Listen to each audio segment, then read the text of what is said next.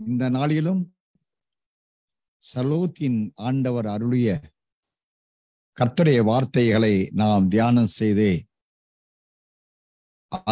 அவருடைய பரியக்கென்று ஆயத்தமாக தேவன் நமக்கு இரக்கம் செய்வாராக.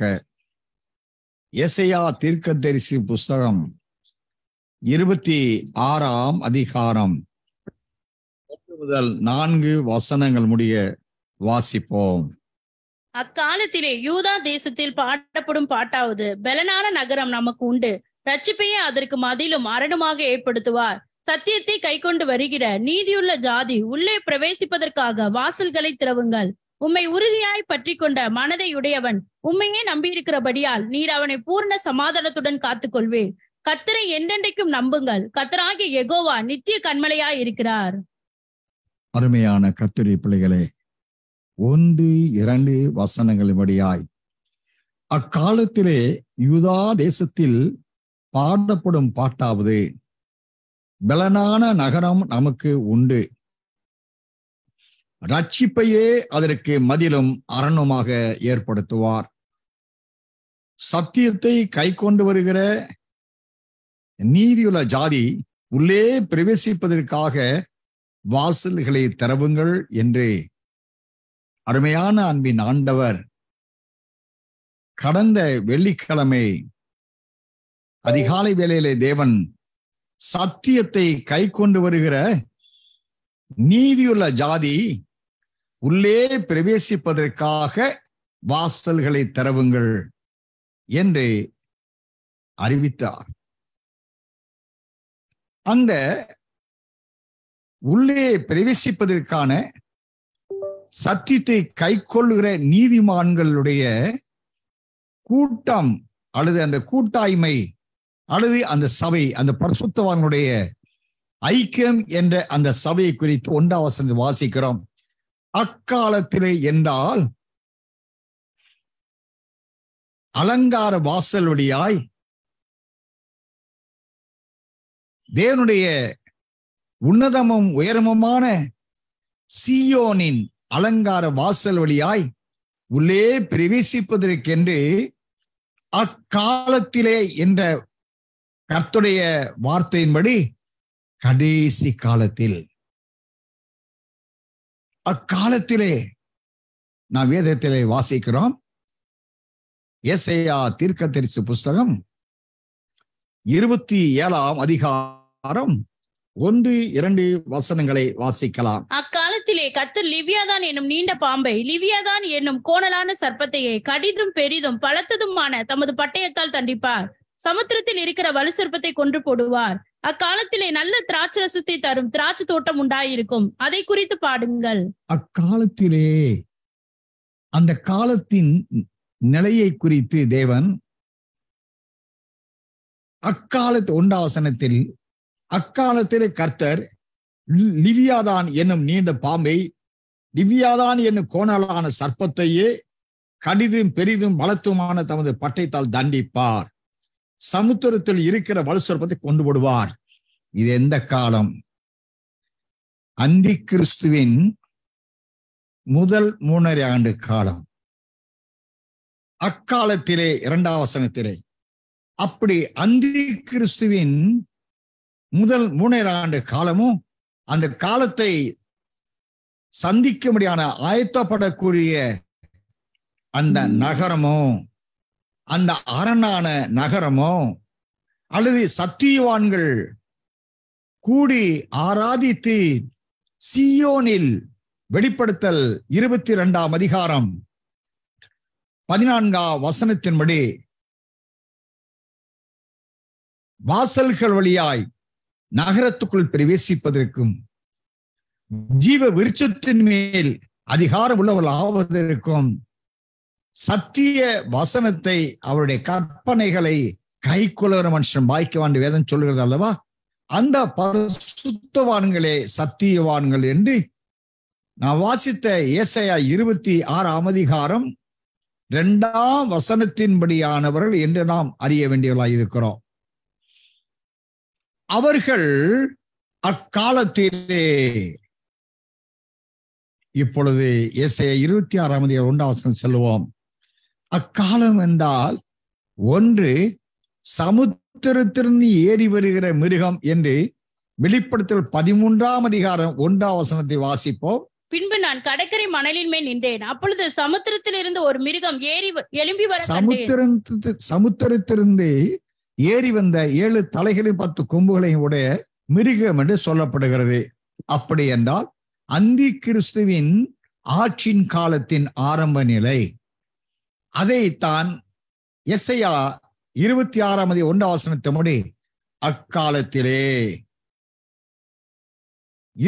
எசேயா 27:2 அக்காலத்திலே நல்ல திராட்சை ரசத்தை தரும் திராட்சை தோட்டம் உண்டாயிருக்கும், அதை குறித்து பாடுங்கள். நான் உன்னத பாட்டி புஸ்தகம் 4 12 முதல் 16 முடிய நான் வாசிக்கின்றோம். இந்த திராட்சை தோட்டத்தின் ஆவின் கனிகள் 9 உடையவர்களானவர்களுடைய ஐக்கியம் என்ற மனவாட்டியின் மனவாளியே. உன்னத பாட்டி புஸ்தகம் 4 1 மற்றும் 7 வசனங்களை வாசிக்கின்ற பொழுது, என் மனவாளியே, பழுதொன்றும் இல்லாதவளே, பூரண ரூபவதியே என்றெல்லாம் தன் மனவாட்டி சபையின் ஆவிக்குரிய உன்னத திவ்ய நிலைகளை அங்கு ஆவியானவரால் எழுதப்பட்டு இருக்கிறது. அப்படி என்றால் அக்காலத்திலே சாத்தானுடைய அந்திகிறிஸ்துவின் ஆட்சியின் காலத்திலே இந்த சத்தியவான்கள் மறைந்து கொள்ளும்படியாய் அவர்களுக்கு என்று ஒரு பலனான நகரத்தை தேவன் ஏற்படுத்துகிறார். அந்த நகரம் என்றாலே நான் வெளிப்படுத்தல் 21:2 நான் வாசிக்கின்ற பொழுது, பரிசுத்த புதிய எருசலேமாகிய நகரம் தேவனிடத்தில் புறப்பட்டு பரலோகத்தை விட்டு இறங்கி வர கண்டேன். அது தன் புருஷனுக்காக அலங்கரிக்கப்பட்ட மனவாட்டியை போல இருக்க கண்டேன் என்று வாசிங்க தயவு செய்து. யோவானாகிய நான் புதிய எருசலேம் ஆகிய பரிசுத்த நகரத்தை தேவனிடத்தில் நின்று பரலோகத்தை விட்டு இறங்கி வர கண்டேன். அது தன் புருஷனுக்காக மனவாட்டியை போல ஆயத்தமாக்கப்பட்டிருந்தது. அந்த நகரத்தை தான் இங்கே எசேயா 26:1 அக்காலத்திலே யூதா தேசத்தில் பாடப்படும் பாட்டாவது. யூதா தேசம் என்றால் யூதா வம்சத்தை சார்ந்தவர்கள் அல்ல, யூதா கோத்திரத்தில் வெளிப்பட்ட அருமை இரட்சகராகிய இயேசு கிறிஸ்து ரத்தத்தால் மீட்கப்பட்ட ஆவிக்குரிய யூதர்கள், ஆவிக்குரிய யூத மார்க்கத்தமைந்தவர்கள். இந்த ஆவிக்குரிய யூதர்களாகிய ரட்சிப்பின் பாத்திரமான தேவனுடைய திவ்ய நாள் அடைந்து கொண்ட தேவனுடைய பலனான நகரம்தான். காரணம் என்ன? அது பூமியிலிருந்து எழும்பி வரவில்லை, அது தேவனால் அனுப்பப்படுகிறது. நோக்கம் மனுஷர் மத்தியிலே அது தேவனுடைய வாசஸ்தலமாக இருந்து இயங்கி எழும்பி தேவ மகிமை அடைந்து கொண்ட ஆட்டுக்குட்டியானுடைய மனைவியாய மனவாட்டி என்ற அந்தஸ்தை அல்லது தேவனுடைய திவ்ய நிலையை அடையும்படியான ஒரு பலனான நகரமாக தேவன் இந்த பரிசுத்த புதிய எருசலேம் நகரத்தை அவர் ஏற்படுத்துகிறார். அந்த திராட்சை தோட்டத்துக்குரிய பாடுகள் என்றுதான் நாம் எசேயா 27 நாம் 2 வாசிக்கிறோம். அக்காலத்திலே நல்ல திராட்சை ரசத்தை தரும் திராட்சை தோட்டமாக உண்டாயிருக்கும், அதை குறித்து பாடுங்கள். எசேயா 27:2 அந்த திராட்சை தோட்டத்தை குறித்து பாடுங்கள். அந்த தோட்டத்தை குறித்து நாம் கடந்த நாட்களை தியானம் செய்திருக்கிறபடியால் நான் உன்னத 4:12 முதல் உள்ள வசனங்களை நாம் தியானம் செய்து நேரத்தை விரயம் செய்ய விரும்பவில்லை. ஆக ஏன் பாட வேண்டும்? புது பாடல்கள் பாடுகிறவர்கள் யார்? நாங்கள் எசேயா வெளிப்படுத்தல் 7:14 வசனம் முதல் நாம் பாடுகிறோம். எசேயா வெளிப்படுத்தல் 5ஆம் அதிகாரம் 9, 10 வசனங்களை நான் வாசிக்கிற பொழுதே, நாங்கள் பூமியிலே 1000 வருஷம் அரசாள்வோம் என்ற புதுப்பாட்டை பாடினார். வாசிங்க தயவு செய்து. தேவரின் புஸ்தகத்தை வாங்கவும் அதன் முத்திரைகளை உடைக்கவும் பாத்திரராய் இருக்கிறேன். ஏனெனில் நீர் அடிக்கப்பட்ட சகல கோத்திரங்களிலும் பாசைக்காரரிலும் ஜனங்களிலும் ஜாதிகளிலும் இருந்து எங்களை தேவனுக்கு என்று உம்முடைய இரத்தத்தினாலே மீட்டுக் கொண்டு எங்கள் தேவனுக்கு முன்பாக எங்களை ராஜாக்களும் ஆசாரியர்களும் ஆக்கினீர். நாங்கள் பூமியிலே அரசாளுவோம் என்று புதிய பாட்டை பாடினார்கள். புதிய பாட்டை காரணம் என்ன? ஜெயம் பெற்றவர்கள், ஜெயம் பெற்றபடியால் இவர்கள் பாடல் பாடுகிறார்கள். நாம் யாத்திராகம் 15ஆம் அதிகாரத்திலே செங்கடலை கடந்து வந்தவர்கள் மோசேயும் இஸ்ரவேல் ஜனங்களும், மோசேயின் தங்கையாய் மிரியாம், ஆரோன், எல்லாரும் தேவன் சேனையின் கர்த்தர் ஜெயம் கொடுத்தார் என்று சொல்லி அவர்கள் தேவனை துதித்து பாடுகிறார்கள். வாசிங்களேன், யாத்திராகம் 15ஆம் அதிகாரம் 1 முதல் 3 வசனம் வாசிங்களேன். அப்பொழுது மோசேயும் இஸ்ரவேல் புத்திரரும் கர்த்தரை புகழ்ந்து பாடின பாட்டு, கர்த்தரை பாடுவேன், அவர் மகிமையாய் வெற்றி சிறந்தார், குதிரையையும் குதிரை வீரனையும் கடலிலே தள்ளினார். கர்த்தர் என் பலனும் என் கீதமும் ஆனவர், அவர் எனக்கு ரட்சிப்பும் ஆனவர், அவரே என் தேவன். குதிரையும் கர்த்தர் யாருக்கு குதிரை வீரருமானவராய் இருந்தார்? இஸ்ரவேலர்களுக்கு. யாருக்கு ரட்சிப்புமானவராய் இருந்தார்? இஸ்ரவேலருக்கு.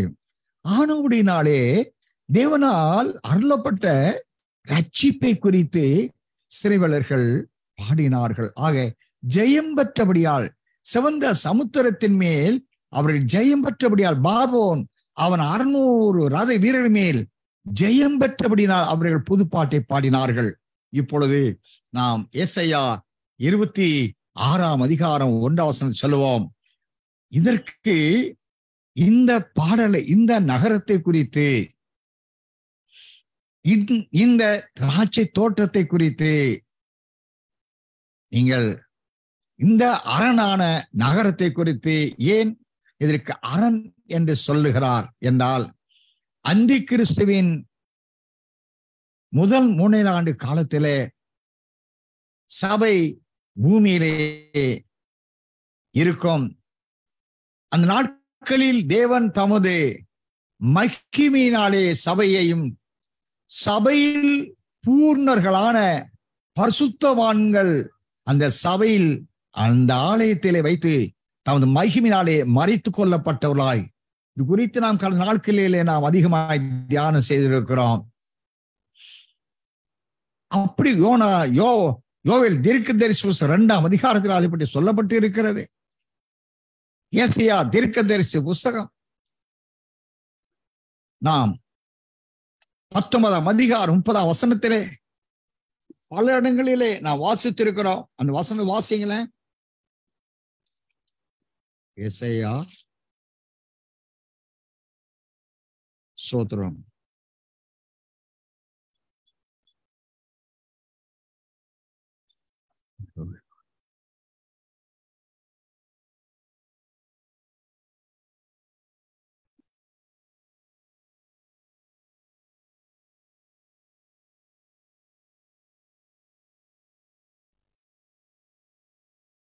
30ஆம் அதிகாரம் 19, 20 வசனம் வாசிங்க.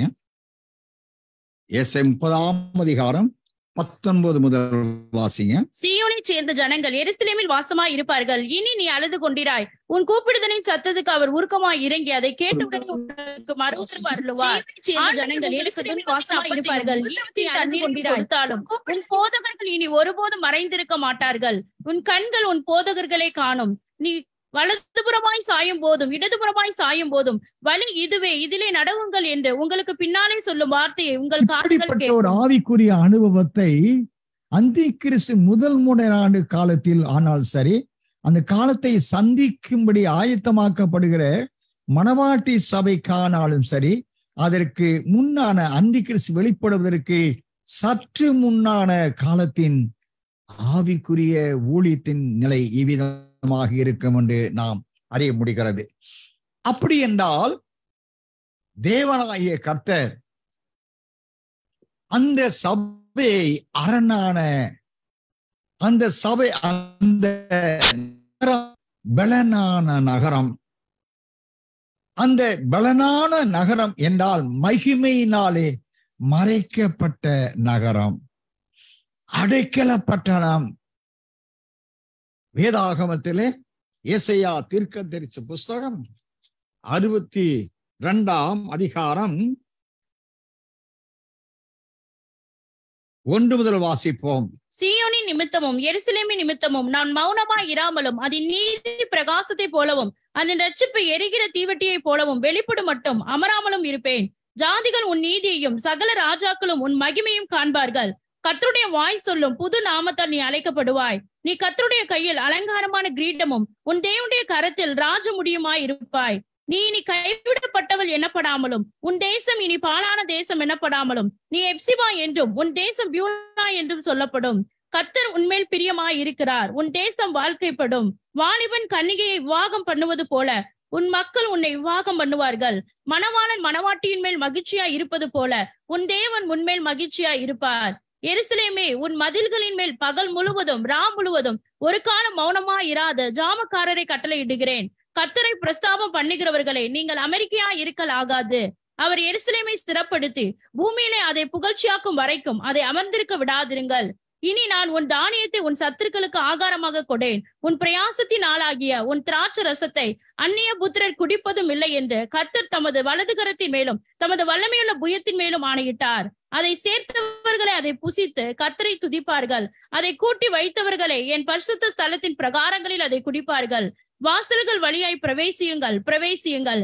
ஜனத்துக்கு வழியை செவ்வைப்படுத்துங்கள். பாதையை உயர்த்துங்கள், உயர்த்துங்கள். அதில் உள்ள கற்களை பொறுக்கி போடுங்கள்.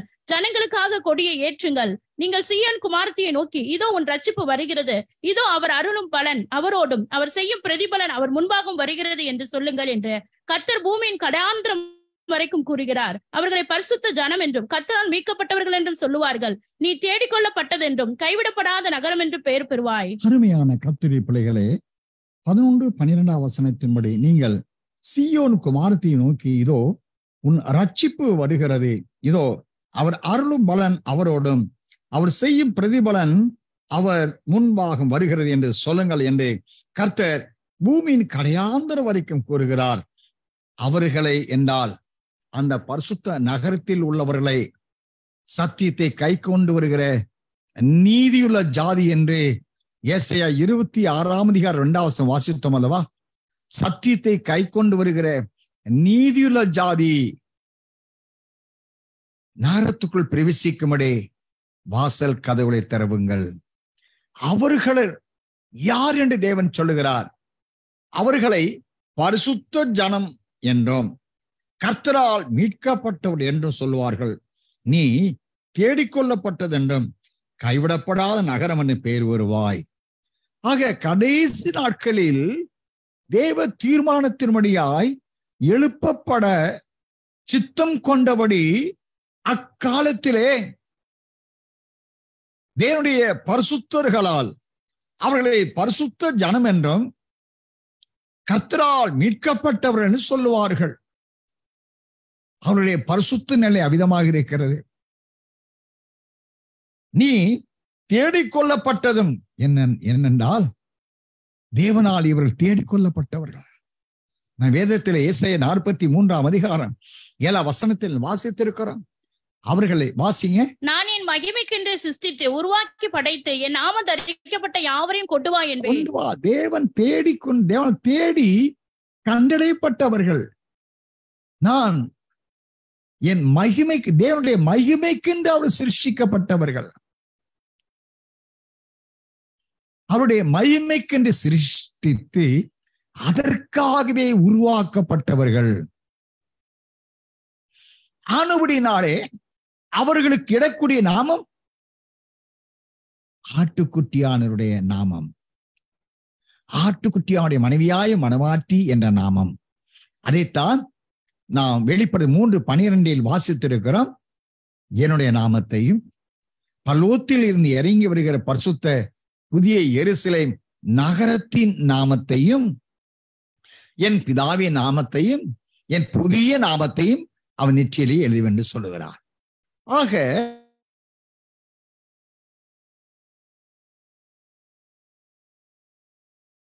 இந்த அரணான நகரம், அந்த நகரத்தில் பிரவேசிக்கிறவர்கள் யார்? ரட்சிக்கப்பட்ட சத்தியவான்கள், பரிசுத்தவான்கள் தேவனாய் ஏற்றுக்கொள்ளப்பட்டவர்கள், கர்த்தரால் மீட்கப்பட்டவர்கள். நான் வேதத்தில் வாசித்திருக்கிறோம். எசையா தீர்க்கதரிசி புஸ்தகம் 61ஆம் அதிகாரம் 3ஆம் வசனத்தை நான் வாசிக்கிற பொழுது, இவர்கள் கர்த்தர் நாட்டின நீதின் விருட்சங்கள் என்னப்படுவார்கள் நாங்க சொல்லப்படும். வாசிங்க. சீயோனிலே துயரப்பட்டவர்களை சீர்படுத்தவும், அவர்களுக்கு சாம்பலுக்கு பதிலாக சிங்காரத்தையும், துயரத்துக்கு பதிலாக ஆனந்த தைலத்தையும், ஒடுங்கின ஆவிக்கு பதிலாக துதியின் உடையையும் கொடுக்கவும் அவர் என்னை அனுப்பினார். அவர்கள் கர்த்தர் தம்முடைய மகிமைக்கென்று நாட்டின அவர்கள் கர்த்தர் நமது மகிமைக்கென்று நாட்டின நீதியின் விருட்சங்கள் என்னப்படுவார்கள். அதைத்தான் எசேக்கியேல் 43:7 கர்த்தர் தமது மகிமைக்கென்றும் உருவாக்கி அவர் ஜெயம் பெற்றபடினாலே ஆட்டுக்குட்டியான் மனைவியாய் மணவாட்டி என்ற நகரத்தின் நாமத்தை அவர்கள் மேல் எழுதி, அவர்கள் அரணான பட்டணமாய், சத்தியவான்களாய், பரிசுத்தவான்களாய், கர்த்தரால் ரட்சிக்கப்பட்டவர்களாய், நீதியின் விருட்சங்கள் எண்ணப்பட்டவர்களாய் இந்த கூட்டத்தாரை தேவன் கடைசி அக்காலத்திலே அவர் எழுப்ப சித்தம் கொண்டிருக்கிறார். வேத வசனத்தின்படி பரிசுத்த புதிய எருசலேம் நகரம், அந்த நகரத்தில் உள்ளவர்கள் அவர்களை பரிசுத்த ஜனம் என்றும், கர்த்தரால் மீட்கப்பட்டவர் என்றும், தேடிக்கொள்ளப்பட்டவர் என்றும், கைவிடப்படாத நகரம் என்றும் பெயர் பெறும் என்று ஏசாயா 62ஆம் அதிகாரம் 12ஆம் வசனத்திலே சொல்லப்பட்டிருக்கிறபடி அந்த பெயரை வைத்து ஆராதித்துக் கொண்டிருக்கிற பரிசுத்த புதிய மணவாட்டி சபையே, சபையின் ஊழியர்களே, விசுவாசிகளே, நாவிக்குரிய மண்டலத்தில் உள்ள மணவாட்டி சபையே, மணவாட்டி சபையை அவர் எடுத்துக்கொள்ள வரப்போறார் என்று நாவிக்குரிய மண்டலத்தை பிரசங்கித்துக் கொண்டிருக்கிறவர்களே, பரிசுத்தவான்களாய் ஊழியர்களே, கடந்த வெள்ளிக்கிழமை அதிகாலையிலே சுமார் ஒரு 3:30-4 மணி இருக்கும், நேற்றுக்கும் முதல் நாள் தேவன் சொன்ன வார்த்தை இந்த வசனம், சத்தியத்தை கை கொண்டு வருகிற நீதியுள்ள ஜாதி உள்ளே பிரவேசிப்பதற்காக வாசலை திறவுங்கள். அவர்களுக்குத்தான், இந்த மணவாட்டி சபைக்குத்தான் வாசலை திறக்க போகிறாருங்க. இந்த மணவாட்டி சபைத்தான் தேவன் சேர்த்துக் கொள்ள போகிறார். அருமையான கர்த்தருடைய பிள்ளைகளே, அப்படி என்றால் இந்த மணவாட்டி சபைக்குள் இருக்கிறவர்கள் தேவனால் தேடிக்கொள்ளப்பட்டவர்கள். அந்த தேடிக்கொள்ளப்பட்ட உங்களுடைய ஆவிக்குரிய வாழ்க்கையின் நிலை எந்த நிலையில் கொஞ்சம் உணர்ந்து பாருங்களேன். அவர் இதுவரைக்கும் நாம் இன்றைய தினம் தியானித்த வசனங்களையும் உங்களையும் வைத்து நிதானித்து பாருங்க. அதுக்கு உங்களுக்கு ஏதாவது சம்பந்தம் இருக்கான்னு பாருங்களேன். ஒரு 10% நாம் இந்த நாளில் தியானம் செய்த வசனங்களுக்கும் அவரை ஆராதிக்க வந்திருக்கிற பரிசுத்த புதிய எருசலேம் மணவாட்டி சபையின் ஊழியர்களுக்கும் விசுவாசிகளுக்கும் 10% சம்பந்தம் இருக்கிறதா, ஐக்கியம் இருக்கிறதா? கம்பேர் பண்ணி பாருங்களேன். இல்லை என்றால் சுதாரித்துக் கொள்ளுங்க. அவர் நீங்கள் நினைத்துக் கொண்டிருக்கலாம், நாங்கள் பரிசுத்த புதிய மணவாட்டி சபைதானே என்று. உண்மைதான், ஸ்லாக்கியம் பெற்றவர்கள். நாவிக்குரிய மண்டலத்தில் கோடான கோடி ஜனங்களுக்கு கிடைக்கப்படாத பெரிய கிருபையினாலே நீங்கள் தேவனால் தேடிக்கொள்ளப்பட்டவர்கள், கைவிடப்படாத நகரம் என்று சொல்லப்படுகிறவர்கள், சாத்தான் மேல் ஜெயம் பெற்று ஜெயகீதம் அவளை குறித்து பாடுங்கள். அந்த நல்ல திராட்சை தோட்டத்தை குறித்து பாடுங்கள். அவள் ஜெயம் பெற்ற அவளை குறித்து புதுப்பாட்டு பாடுங்கள். ரகசிய வரிக்கு பின்பு ஆயிரோட அரசாட்சியில் அங்கு வர போகிற அவளை குறித்து பாடுங்கள். சாத்தானை தோற்கடித்தபடியினாலே, தங்கள் சாட்சியின் வசனத்தினாலும் ஆட்டுக்குட்டியானுடைய ரத்தத்தினாலும் சாத்தானை ஜெயித்த அவளை குறித்து பாடுங்கள். என்றெல்லாம் வேத வசனம் எழுதப்பட்டிருக்க தியானம் செய்யும்படி தேவன் சொல்லி கடந்த வெள்ளிக்கிழமை அதிகாலையை சொல்லி இன்று நாம் அந்த சத்தியவான்களை, அந்த தேடிக்கொள்ளப்பட்ட பரிசுத்தவான்களை, அந்த கைவிடப்படாத நகரமானவர்களை, அந்த மனவாட்சியானவர்களை, புதுப்பாடல் பாடுகின்றவர்களை யார் என்று தியானம் செய்ய அதை நீங்கள் கேட்க உங்களுக்கு தேவன் எவ்வளவு சாக்கியம் கொடுத்திருக்கிறார் என்றால், அருமையான கர்த்தருடைய பிள்ளைகளே, அதை நீங்கள் எந்த அளவுக்கு கை கொள்ள ஆயத்தமாயிருக்கிறீர்கள்? ஆயத்தமானால் உங்களுக்கு நன்மை கிடைக்கும். பாக்கியவான்களுங்க.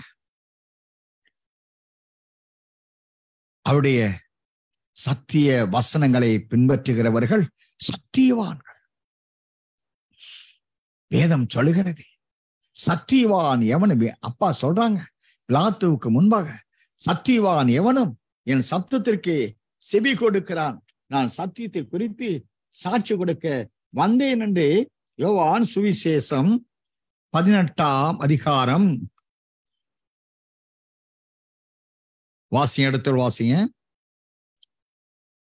யோவான் சுவிசேஷம் 18ஆம் அதிகாரம் 37வது. அப்பொழுது பிலாத்து அவரை நோக்கி, அப்படியானால் நீ ராஜாவோ என்றான். இயேசு பிரதியுத்தரமாக, நீ சொல்லுகிறபடி நான் ராஜாதான். சத்தியத்தை குறித்து சாட்சி கொடுக்க நான் பிறந்தேன். இதற்காகவே இந்த உலகத்தில் வந்தேன். சத்தியவான் எவனும் என் சத்தம் கேட்கிறான் என்றார். அருமையான கர்த்தருடைய பிள்ளைகளே, பிலாத்து அவரை நோக்கி, அப்படியானால் நீ ராஜாவோ என்றான். இயேசு பிரதியுத்தரமாக, நீ சொல்லுகிறபடி நான் ராஜாதான். சத்தியத்தை ராஜாவாக வேண்டுமென்றால் சத்தியத்தை குறித்து சாட்சி கொடுக்க நான் பிறந்தேன். இதற்காக இந்த உலகத்தில் வந்தேன். பாருங்க, ஆண்டவர் யாருங்க? சத்தியமானவர். நீங்க யோவான் சுவிசேஷம் 1ஆம் அதிகாரம் 14வது வாசிங்களேன்.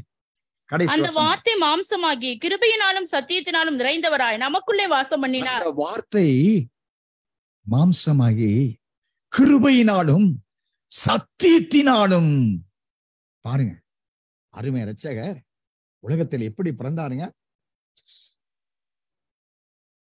அந்த வார்த்தை ஆதியாம் யோவான் 1ஆம் அதிகாரம் 1ஆம் வசனம் கூட வாசிங்களேன். ஆதியிலே வார்த்தை இருந்தது, அந்த வார்த்தை தேவனிடத்தில் இருந்தது, அந்த வார்த்தை தேவனாய் இருந்தது. அந்த வார்த்தை தான் சத்தியங்க. அதனால வசனத்தில் அந்த வார்த்தை என்றால் அந்த சத்தியம், அந்த வார்த்தை மாம்சமாகி கிருபையினாலும் சத்தியத்தினால் நிறைந்தவராய் நமக்குள்ளே வாசம் பண்ணினார். அருமை இரட்சகர் சத்தியமானவர், வசனமானவர், வார்த்தையானவர். அந்த வார்த்தை தான் மனுக்குலத்தை அவர் பரிசுத்த வார்த்தையானவராய், வசனமானவராய், சத்தியமானவராய் அவர் மனுக்குலத்திற்காக பூமியிலே அவர் வெளிப்பட்டபடியினால் அவர் பிதாவுக்கு ஒரே பேரானுடைய மகிமைக்கு ஏற்ற மகிமையாகவே அவருடைய மகிமை இருந்தது. அந்த வார்த்தையை மாம்சமாய் கிருபையினால் சத்தியத்தினால் நிறைந்தவராய் நமக்குள்ளே வாசம் பண்ணினார். அவருடைய மகிமையை கண்டோம். சத்தியம், சத்தியவான், சத்தியமானவர், வசனமானவர், சத்தியமானவராய் வசனமானவராய் அவர் மனுஷருக்குள்ளே பிறந்து சத்தியத்துக்கு அவர் சத்தியத்தின்படியான வாழ்க்கை வாழ்ந்து அவர் அதற்கு சாட்சியாக வாழ்ந்தபடினாலே அவருடைய மகிமையை, பிதாவுடைய மகிமைக்கு ஏற்ற மகிமையை அணிந்து கொண்டவராயிருந்தார். வேதாகமத்திலே லூக்கா சுவிசேஷத்தில் நாம் வாசித்திருக்கிறோம். லூக்கா சுவிசேஷம் 24ஆம் அதிகாரம் 26, 27 வசனம் வாசிங்களேன். கிறிஸ்து இவ்விதமாக பாடுபடவும் தமது மகிமையில் பிரவேசிக்கவும் வேண்டியதில்லையா என்று சொல்லி, கிறிஸ்து இவ்விதமாய் பாடுபடவும் தமது என்றால் பிதா, கிறிஸ்து இவ்விதமாய் பாடுபடவும் பிதாவின் மகிமையில் பிரவேசிக்க வேண்டியதில்லையா? அருமையான கர்த்தருடைய பிள்ளைகளே, தேவனாகிய கர்த்தர் இயேசப்பா கிருபையினாலும் சத்தியத்தினாலும் அவர் உலகத்திலே பிறந்தார். அந்த சத்தியத்தின்படியாய் அவர் வாழ்ந்தபடியினால், சத்தியம் சொல்லுகிறதற்கு ஏற்ற வாழ்க்கை அவர் வாழ்ந்தபடியினால், சத்தியத்தை குறித்து சத்தியத்துக்கு அவர் சாட்சியானவராய் வாழ்ந்தார். அப்போஸ்தலனாகிய பவுல் சொல்லுகிறாரே, கலாத்தியர் 6ஆம் அதிகாரம் கடைசி வசனத்திலே, இயேசு கிறிஸ்துவின் அச்சடையாளங்களை என் சரீரத்தில் சுமந்து தெரிய வாசிங்க. இனிமேல் ஒருவனும் எனக்கு வருத்தம் உண்டாக்காது இருப்பானாக. கர்த்தராகிய இயேசுடைய அச்சடையாளங்களை நான் என் சரீரத்திலே தரித்து கொண்டிருக்கிறேன். கர்த்தராகிய இயேசு கிறிஸ்துவின் அச்சு அடையாளங்களை அப்படின்னா என்னங்க அர்த்தம்?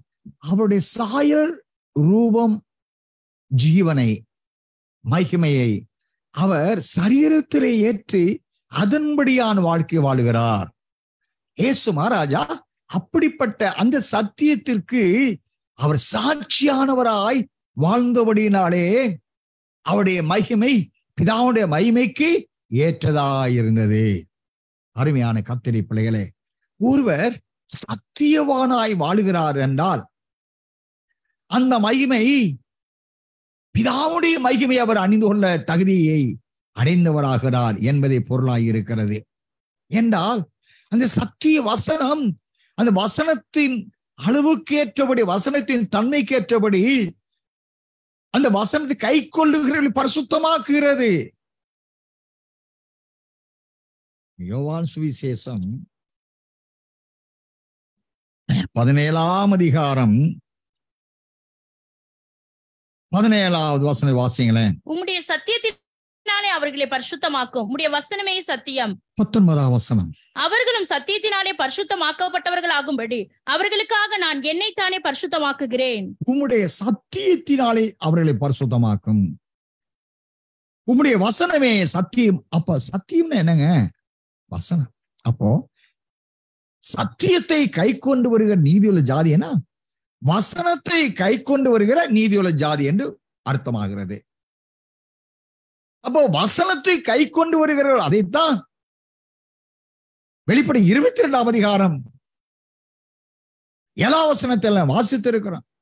இந்த தீர்க்கதரிசி வசனத்தை கை கொள்ளுகிற மனுஷன் பாக்கியவான்.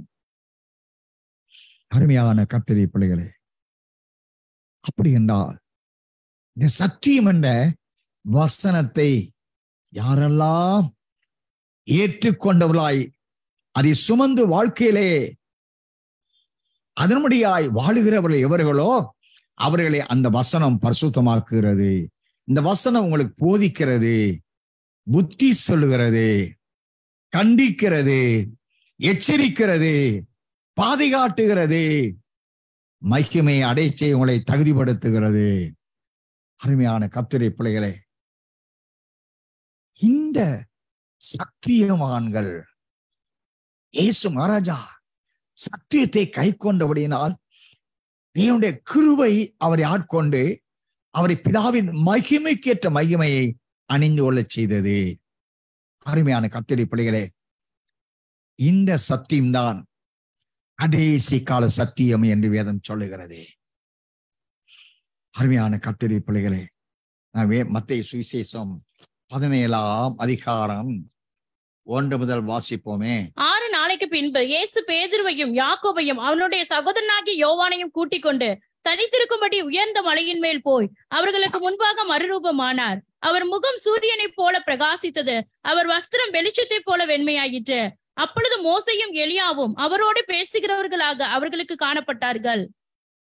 4ஆம் வசனம் வாசிங்க. அப்பொழுது பேதுரு இயேசுவை நோக்கி, ஆண்டவரே, நாம் இங்கே இருக்கிறது நல்லது. உமக்கு சித்தமானால் இங்கே உமக்கு ஒரு கூடாரமும் மோசைக்கு ஒரு கூடாரமும் எலியாவுக்கு ஒரு கூடாரமுமாக 3 கூடாரங்களை போடுவோம் என்றான். அவன் பேசுகையில் இதோ ஒளியுள்ள ஒரு மேகம் அவர்கள் மேல் நிலையிட்டது.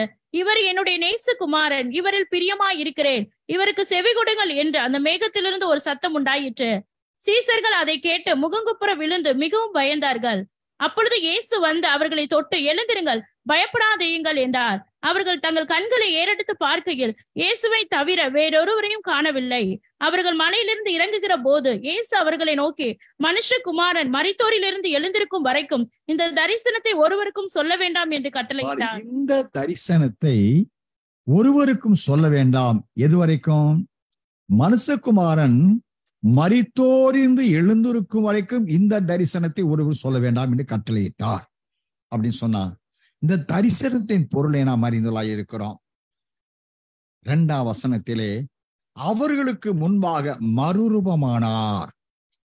ஆக மறுரூபமாகக்கூடிய இந்த தரிசனத்தை, அந்த மறுரூபத்தின் தன்மை, மறுரூபத்தை இயேசப்பா அடைந்தவராய் இருக்கின்ற பொழுதே அங்கு நடந்த சம்பவத்தை நாம் பார்க்கிறோம். அவர் முகம் சூரியனை போல் பிரகாசித்தது. அவர் வஸ்திரம் வெளிச்சத்தை போல் வெண்மையாயிருந்தது. ஆக மறுரூபத்தின் இந்த தரிசனத்தை இயேசு மகாராஜா உயிர்த்தெழுகிற வரைக்கும், மரித்தோரிலிருந்து அவர் உயிர்த்தெழுகிற வரைக்கும் ஒருவருக்கும் சொல்லக்கூடாது. அது வரைக்கும் இது ரகசியமாய் வைக்கப்பட்டிருக்க வேண்டும்.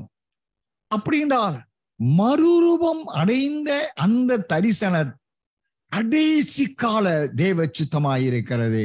மறுரூபத்தை அடைவதற்குரிய தேவனுடைய வசனங்கள், தேவ திட்டங்கள், அந்தத்தில் நடக்கக்கூடிய தரிசனத்தை அல்லது தேவனுடைய திருவுளத்தை அல்லது 7ஆம் வாரத்தை சார்ந்த சத்தியத்தை 1 தெசலோனிக்கேயர் 4ஆம் அதிகாரம் 16-17 வசனங்கள் வாசித்திருக்கோம். பாருங்களேன், பிரதானத்தோடு சத்தத்தோடு தேவ காலத்தோடு வானத்திலிருந்து இறங்கி வருவார். அப்பொழுது கர்த்தருக்குள் மரித்த முதலாவது எழுந்திருப்பார்கள்.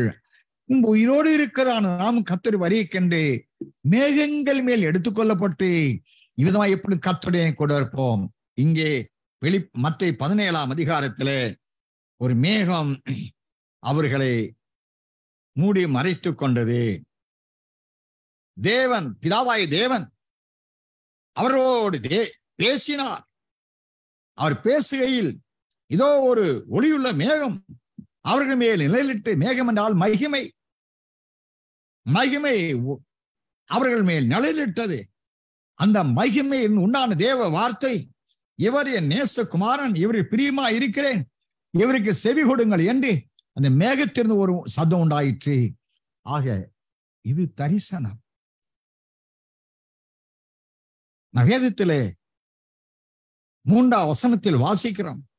அப்பொழுது மோசேயும் எலியாவும் அவரோட கூட பேசுகிறவர்களாக அவர்களுக்கு காணப்பட்டார்கள். அருமையான கர்த்தருடைய பிள்ளை, ஒளிவ மலையில நடந்த தரிசனங்க இது. இது கடைசி காலத்தை வெளியரங்கமாக்கும் ஒரு தீர்க்க தரிசனமாக தேவன் எழுதி வைத்திருக்கிறார். பாருங்க, இயேசு மகாராஜா முகம் சூரியனை போல் பிரகாசிக்கிறது. வெளிப்பட 12ஆம் அதிகாரம் 1ஆம் வசனத்திலே அந்த வானத்திலே பெரிய அடையாளமாக காணப்பட்ட இந்த சிறியானவர் சூரியனை அணிந்திருந்தாள். அவள் அணிந்திருந்த வஸ்திரம் வெளிச்சத்தை போல் வெண்மையாய் இருந்தது. சுத்தமும் பிரகாசமுமான மெல்லிவசனம் தரித்துக் கொள்ளும்படி அவளுக்கு அளிக்கப்பட்டது என்று வெளிப்படுத்தல் 19ஆம் அதிகாரம் 7ஆம் 8ஆம் வசனத்தில் வாசித்திருக்கிறோம். உணர்பாட்டு 6ஆம் அதிகாரம் 10ஆம் வசனத்திலே அதே சத்தியத்தை நாம் வாசித்திருக்கிறோம். அக்காலத்திலே வேதத்தில் வாசிக்கிறோம். தானியேல் தீர்க்கதரிசி புஸ்தகம்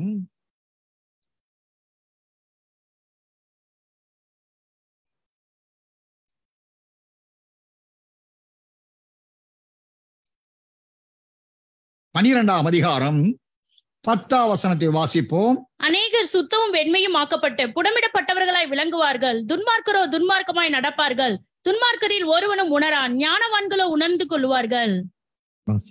அன்றாட பலி நீக்கப்பட்டு பாலாக்கும் அருவருப்பு ஸ்தாபிக்கப்படும் காலம் முதல் 1290 அந்தி கிறிஸ்துவின் முதல் 3 ஆண்டுகால அனுபவம் இந்த சத்தியவான்களான இந்த வேடியடிக்கப்பட்ட தோட்டமான அரணான பட்டணமான அரணான நகரமான இந்த பரிசுத்த புதிய எருசலேம் மணவாட்டி இருக்கின்றாளே, அவளுக்கு அவளில் உள்ள அநேகர் சுத்தமும் வெண்மையுமாக்கப்பட்டு புடமிடப்பட்டுள்ளாய் விளங்குவார்கள். அவளுக்கு நேர் எதிராக துன்மார்க்கர்களோ துன்மார்க்கமாய் நடப்பார்கள்.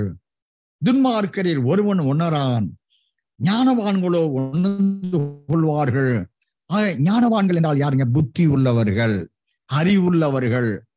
இவர்கள் அனைவரும் ஞானவான்கள், கர்த்தருக்கு பயப்படுகிறவர்கள், புத்தியுள்ளவர்கள். தங்களுடைய வெளிச்சம் முடிவு வரை இந்த தீவட்டி எரிந்து கொண்டிருக்கக்கூடிய புத்தியுள்ள 5 கன்னிகைகளாய மணவாட்டியானவர்கள். இவர்கள் தேவனுடைய சமூகத்திலே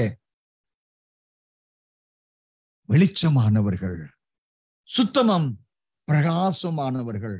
அதைத்தான் இயேசு மகாராஜா ஒளிவ மலையிலே அவர் முகம் சூரியனை போல் பிரகாசமாய் இருந்தது. அவர் அணிந்திருந்த வஸ்திரம் எந்த வண்ணானாலும் வெளுக்கக்கூடாததாக இருந்தது. இப்படிப்பட்ட மறுரும் அடைந்த இயேசு மகாராஜா அவருக்கு முன்பாக 3 சீசர்கள் இருக்கிறார்கள். பேதுரு, யாக்கோபு, யோவான். இயேசுவோடு எலியாவும் மோசே பேசிக் கொண்டிருந்ததாக நாம் வாசிக்கிறோம். ஆக மறுரூபம் அடைந்த நிலையில் தேவனுடைய அந்தத்தில் நடக்கக்கூடிய மணவாட்டியாகிய சபை எடுத்துக்கொள்ளப்படும்பதை சார்ந்த தேவ திட்டத்திற்குள் இந்த மத்தேயு 17ஆம் அதிகாரம் 2-3 வசனங்கள் உள்ளடங்கியதாக இருக்கிறது. இயேசு மகாராஜா இப்போது மறுரூபம் அடைந்தவராய் இருக்கிறார். மறுரூபம் அடைந்த நிலையில் இருக்கிற இயேசுவோடு 2 பகுதி மக்கள் அங்கு ஐக்கியம் கொண்டவராய் பேசுகிறவர்களாய் இருக்கிறார். ஒன்று எலியா. எலியா என்றால் மரிக்காமல் 2 ராஜாக்கள் 2ஆம் அதிகாரம் 11வது வசனத்தின்படி அக்கினி ரதமும் அக்கினி குதிரையும் பூட்டப்பட்ட ரதத்திலே அவர் உயிரோடு எடுத்துக் கொள்ளப்பட்டார். அப்படி என்றால் உயிரோடு எடுத்துக்கொள்ளப்படுகிறவர் அவள்தான் மணவாட்டி. பின்பு உயிரோடு இருக்கிறதான நாம் கர்த்தர் வெறிக்கிற மேகங்களில் எடுத்துக்கொள்ளப்பட்ட கர்த்தனை கொண்டு இருப்போம். ஆக மறுரூபம் அடைந்த அந்த நிலையில் இயேசு மகாராஜாவோடு சேர்ந்து கொள்ளுகிறவர்கள் யார்? பேசிக் கொள்ளுகிறவர்கள் யார்? இயேசு மகாராஜாவோடு ஐக்கியம் கொள்ளுகிறவர்கள் என்றால் ஒன்று தெசலோனிக்கேயர் 4ஆம் அதிகாரம் 17 வசனத்தின்படி இது முதல் எப்பொழுதும் கர்த்தருடனே கூட அப்ப கர்த்தரோடு கூட இருக்கக்கூடியவர்கள் அவர் மறுரூபம் அடைந்த நிலையிலே ஆட்டுக்குட்டியானுடைய கலியான சம்பவமாய் ரகசிய வரிகளே அவர் வரும் பொழுதே அவரோடு உயிரோடு இருக்கிற பரிசுத்தவான்கள் எடுத்துக்கொள்ளப்பட்டு அவரோடு இருக்கிறார்கள். 2வது மோசேயை யார் அடக்கம் செய்தது? மோவாபிய பள்ளத்தாக்கிலே தேவன் அடக்கம் செய்தார். அதைத்தான் கர்த்தருக்குள் மரித்தவர்கள் என்று வேதத்திலே நாம் வாசிக்கிறோம். முதலாவது கர்த்தருக்குள் மரித்தவர்கள் முதலாவது எழுந்திருப்பார்கள். வெளிப்படுத்தல் 20ஆம் அதிகாரம் 6ஆம் வசனத்தை வாசிக்கிறோம். முதலாம் உயிர்த்தெழுந்து பங்குள்ளவன் பரிசுத்தவான் பாக்கியவானுமாய் இருக்கிறார்கள். அவர் உயிர் தெழுந்து கிறிஸ்துவுடனே கூட 1000 வருஷம் அரசாழ்வார். வாசிங்க. முதலாம் உயிர்த்தெழுதலுக்கு பங்குள்ளவன் பாக்கியவான பரிசுத்தவானுமாய் இருக்கிறான். இவர்கள் மேல் 2ஆம் மரணத்திற்கு அதிகாரம் இல்லை.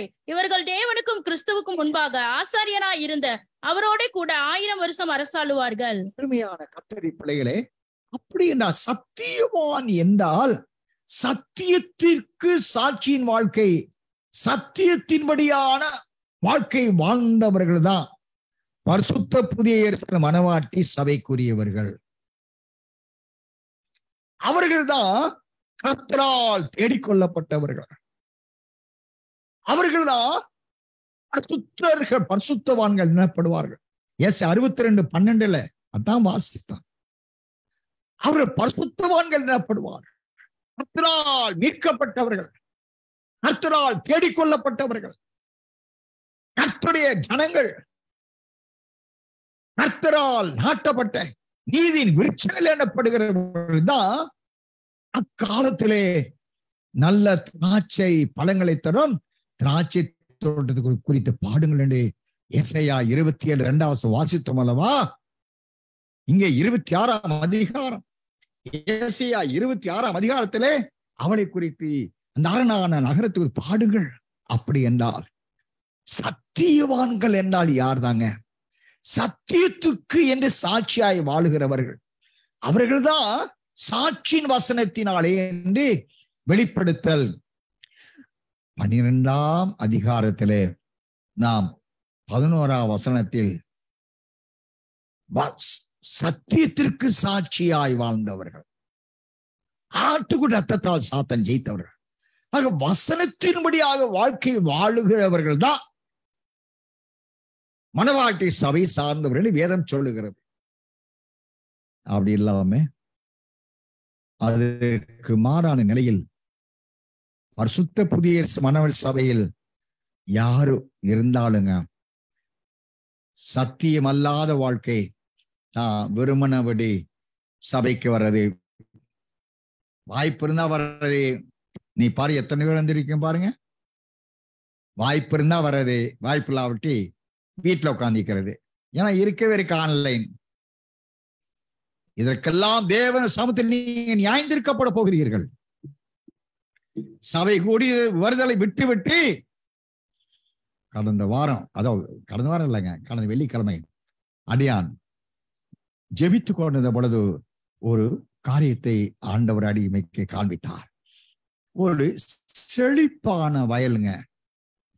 அந்த வயல் முழுவதிலும் அடியான் நெல் விதைகளை விதைத்து அது முளைக்கும்படியாக காத்து கொண்டு இருக்கிறேன்.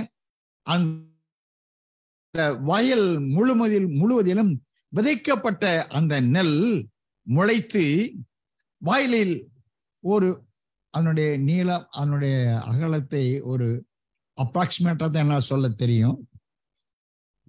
அந்த வயலில் ஒரு குறிப்பிட்ட பகுதியில் விதைக்கப்பட்ட விதை முளைக்கல. அந்த நிலத்தில், அந்த வயலின் அந்த விதைக்கப்பட்ட நெல் விதை முளைக்காமல் இருக்கு. அந்த பகுதி வெறுமையா இருக்கு, அது தரிசா இருக்கு. அதனுடைய இந்த சைட்லயும் பார்த்தீங்கன்னா விதைக்கப்பட்ட நெல் விதை அழகா செழிப்பாக வளர்ந்து கொண்டு இருக்குங்க. நான் பார்க்கிறேன், இந்த வயலை சுற்றி சுற்றி வந்து பார்க்கிறேன். இந்த நெல் மணிகளை, இந்த நெல் விதைகளை அது அங்கே விதைத்தது போலதான் இந்த இடத்துல விதைத்தோம். ஆனா இந்த நெல் விதைகள் முளைக்கவில்லையே, இது காரணையா? நான் பார்க்கிறேன், அந்த வயல்ல இறங்குறேங்க. அந்த முளைக்காத அந்த இடத்துல நான் நடக்கும் பொழுது அந்த வயலின் அந்த இடம், முளைக்காத அந்த இடம் இருக்கு பாருங்களேன், அது கெட்டிய அதாவது உளப்படாத ஒரு நிலத்துக்கு எப்படி சொல்லுவோம், கடுமையான நிலம், உளப்படாத, சமன்படுத்தப்படாத, அல்லது சில விதை வழியருகே விழுந்தது, பறவைகள் வந்து அதை பொறிக்கப்படுவது வாசிக்கிறோம் அல்லவா. அந்த நிலம், அந்த வயல் என்பது சபை. சபையில் உள்ள ஒரு பகுதி மக்கள் சத்தியத்திற்கு செவி கொடுக்க மறுத்தவர்களாய் அவருடைய இருதயம் கற்பாறை போல இருக்கிறது. கற்பாறை மேல் விதைக்கப்பட்ட அந்த விதை கற்பாறை மேல் இருக்கிற கொஞ்சம் மண்ணிலாவது வேர் விட்டதுங்க. வெயில் ஏறும் பொழுதுதான் அது காய்ந்து போனது. ஆனா இந்த வயல்ல, இந்த பகுதியில் விதைக்கப்பட்ட விதை முளைக்கவே இல்லைங்க. அந்த வயலுடைய பகுதியை பார்த்தா கற்பாறை போல கெட்டிய, நான் மிதிச்சு பார்க்கிறேன், இறங்கவே மாட்டேங்குது, காய்ந்து தீய்ந்துவே இருக்கு. வசனத்தின்படியான வாழ்க்கையும் கிடையாது. வசனம் ஜீவத்த நீர் அந்த வயல்ல அந்த இடத்துல பாய்ந்திருக்கும் என்றால் அது ஜீவத்தின் நீராகிய வசனத்தை அவர்கள் குடித்திரு பருகி அவர்கள் இருந்தால் அவருடைய இருதயம் சதையான இருதயமா இருந்திருக்கும். இப்ப வறண்டது ஆய்த்ததுமான நிலமா இது இருக்கு. எபிரேயர் 6ஆம் அதிகாரம் 6-8 வசனமுடைய தயவு வாசிங்களேன். மறுதலித்து போனவர்கள் தேவனுடைய குமாரனை தாங்களே மறுபடியும் சிலுவையில் அறைந்து அவமானப்படுத்துகிறபடியால் மனம் திரும்புவதற்கு ஏதுவாய் அவர்களை மறுபடியும் புதுப்பிக்கிறது கூடாத காரியம். எப்படி எனில், தன்மேல் அடிக்கடி பெய்கிற மழையை குடித்து தன்னிடத்தில் பயிரிடுகிறவர்களுக்கு ஏற்ற பயிரை முளைப்பிக்கும் நிலமானது தேவனால் ஆசீர்வாதம் பெறும். முள் செடிகளையும் முள் பூண்டுகளையும் முளைப்பிக்கிற நிலமோ தகாததாயும் சபிக்கப்படுகிறதற்கு ஏற்றதாயும் இருக்கிறது. சுட்டரிக்கப்படுவதே அதன் முடிவு. எரிக்கப்படுவதே அதன் முடிவு. எவ்வளவுதான் சத்தியத்தை சொன்னாலுங்க செவி கொடுக்கிறது இல்ல, சிந்தனையில ஏற்றுக்கொள்கிறது அல்ல, நிறைவுல வைத்துக் கொண்ட வாழ்க்கை வாழ்கிறது அல்ல. இருதயம் சதையான இருதயம் அல்ல, கடினமான இருதயம். இதை பார்த்து அடியான் உட்கார்ந்து தலையிலே இப்படி நெற்றியில கை வைத்துக் கொண்டு, நான் இந்த பகுதி நிலத்திற்கு நான் என்ன செய்வது? அவைகளுக்கு விதைத்ததை போலதான இதுக்கும் இந்த இடத்துக்கு நான் விதைத்தேன். அந்த நிலம் போலதான இது இருக்கும் என்று எண்ணி நான் விதைத்தேன். ஆனால் இந்த நிலத்தின் இந்த பகுதியோ கற்பாறை போல் இருக்கிறதே என்று சொல்லி ஆண்டவனுக்கு காண்பித்ததை நான் சாட்சியா சொல்லி கொண்டிருக்கிறேன். அருமறைச்சி கேட்டுக் கொண்டிருக்கிறார். அப்பொழுது அடியானுடைய கன்னத்தில் இப்படி கையை வைத்துக் கொண்டு மிகுந்த கவலையோடு, இன்னும் இதற்கு நாம் என்ன செய்வது என்று கவலையோடு இப்படி கன்னத்தில் கை வைத்துக் கொண்டு, சரி என்று நான் துக்கத்தோடு உட்கார்ந்து இருந்த போது ஆவியானவர் சொல்லுகிறார், பின்ன சைடுல பாரு சொல்றாரு, அங்கே இந்த மாட்டு சாணம் இருப்பாருங்களேன், மாட்டு சாணம் நிறைய கிடக்கு, அதை அள்ளி கொண்டு வந்து இந்த நெல் விதைக்கப்பட்டு முளைக்காத இடத்துல அது இன்னும் கொஞ்சம் நீ சாரமேற்று என்று சொல்லுகிறார். நான் சொல்றேன், ஆண்டவர் மாட்டு சாணத்தால் உடுப்பெல்லாம் ஆண்டவர் சாணமா போயிருமே, அழுக்காயிருமே சொல்றேன். இல்ல, அந்த சாணத்தை அள்ளி கொண்டு வந்து அந்த விதைக்கப்பட்டு முளைக்காத அந்த இடத்துல சாரமேற்று அப்படின்னா உரம்போடு அள்ளி கொண்டு வந்து போடுறாங்க. போட்ட பிறகு அங்கே மறுபடியும் நெல் விதையை தூவுறாங்க. அப்படின்னா விதைக்கிறேன். ஆனா ஒரு விதை கூட அந்த பகுதி ஏற்றுக்கொள்ளல. தேவ ஜனமே, தேவன் எனக்கு வெள்ளிக்கிழமை அதிகாலையிலே காண்பித்தது, நீ நல்ல நிலமாயிருந்தால் வளர்ந்து கனி கொடுக்கும் விருட்சமாய் ஏற்றுக்கொள்ளப்படுவாய், நீ சத்தியவானாவாய், நீ மறுரூபம் அடைவாய். நீ சத்தியத்திற்கு செவி கொடுக்க மறுத்து ஏதோ மற்ற சபைகளை போல ஏனோ தானோ என்று வந்து செல்லுகின்ற நிலையில் ஊழியர்களே, சபையின் ஊழியர்களை சார்ந்த குடும்பங்களே, சபையின் விசுவாசிகளுடைய சார்ந்த குடும்பங்களே, உரமிட்ட போதும் மறுபடியும் அங்கே விதைத்த போதும் நீ அதை ஏற்றுக்கொண்டு, வசனத்தை ஏற்றுக்கொண்டு நீ வேர் விட்டு வளர விரும்பாமல் உண்மையில் அடிக்கடி பெய்கிற மழையை குடித்தும் நீ அதற்கேற்ற பலனை கொடுக்காமல், அருமையான தேவனுடைய பிள்ளைகளே, முல்லையும் கொடுக்கையும் நாணலையும் நீ முளைப்பிப்பா என்றால் உனக்கு ஐயோ. வேதம் சொல்லுகிறது, யோவான் சுவிசேஷம் 7ஆம் அதிகாரம் 49ஆம் வசனத்தை வாசிங்க. யோவான் 7:49. வேதத்தை அறியாதவர்களாகிய இந்த ஜனங்கள் சபிக்கப்பட்டவர்கள் என்றார்கள். வேதத்தை அறியாத அந்த ஜனங்கள் சபிக்கப்பட்டவர்கள். எபிரேயர் 6ஆம் அதிகாரம் 8ஆம் வசனத்திலே அந்த நலம் சபிக்கப்பட்டது, சுற்றி எரிக்கப்படுவதற்கு ஏதுகரமானது. பரிசுத்த புதிய மனவாடி சபையை நான் சொல்லவில்லை. என் நேசர் கடந்த வெள்ளிக்கிழமை அதிகாலை இரவிலே சொன்னார், எச்சரிக்கை ஏற்றுக்கொண்டாலும் ஆத்துமா நித்தியத்துக்கு போகும். எச்சரிப்பை ஒரு காதில் வாங்கி ஒரு காதில் விட்டீங்க, ஆண்டவர் அடிமைக்க சொன்னதை அறிவித்தாயிற்று. ஆவிக்குரிய மண்டலமே, நீ வீட்டில் அமர்ந்து கொண்டே பல காரியங்கள் சொல்லிக்கொண்டு தேவனை ஆராதிக்கும்படியாய் சபையை நாடாம் வீட்டில் உட்கார்ந்து கொண்டு இருக்கிற நீ உன் இருதயம் கல்லான இருதயமாய் மாற்றிக் கொண்டிருக்கிறாய்.